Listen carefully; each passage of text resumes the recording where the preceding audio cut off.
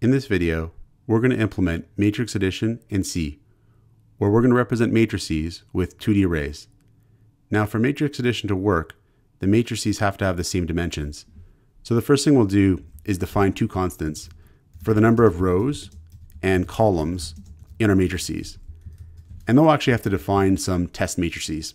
So I'll say here int a rows cols for the dimensions. And I'll just put all 1 values in this matrix, just to keep it somewhat simple here. And then I'll make a matrix B, and we'll add A and B together. So I'll just copy and paste this actually to save a bit of time here. And I'll say here B, and I'll put all 2's in here. So 2, 2, and so on. And then we'll have to make one more matrix C with the same dimensions. And C is going to store the result of the addition. So I'll say int C rows and cols as well. We'll make a function to actually carry out the addition. So here I'll say void matrix addition int A rows and cols, and A will be the first argument, B will be the second argument, and then we'll have C as the third argument. So int C rows and cols.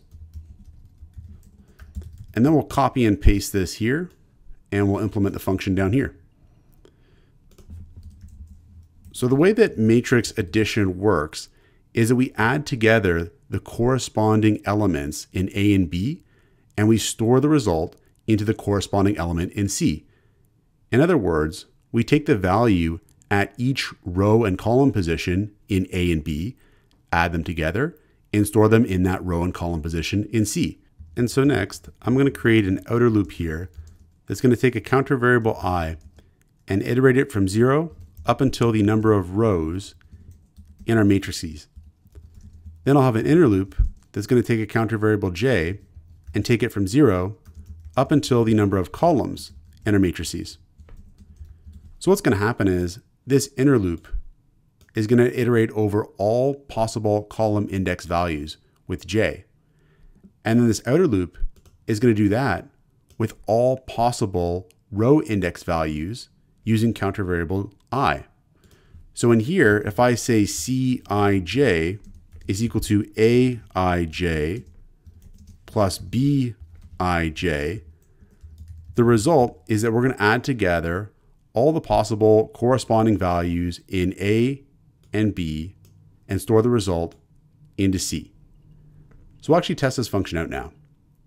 Here I'll say matrix addition, and I'll pass it the matrices A and B and C to store the output.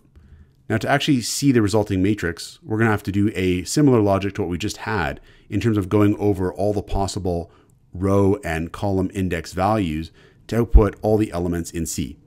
So here I'll say for int I is equal to 0, I is less than rows, I++.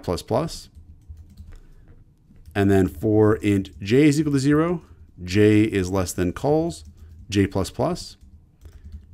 And we'll do a printf of each element in the matrix C.